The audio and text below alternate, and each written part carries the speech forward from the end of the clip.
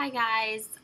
So first of all, for your task, you're not only going to be researching the different types of poetry to fulfill Kelsey's needs, but we're also going to be finding out which two of your classmates are the best masters of poetry.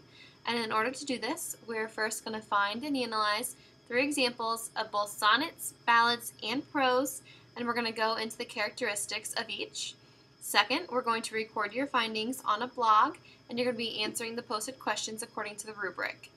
Third, you're going to be posting your poetry findings on Google Plus for your classmates to use for inspiration.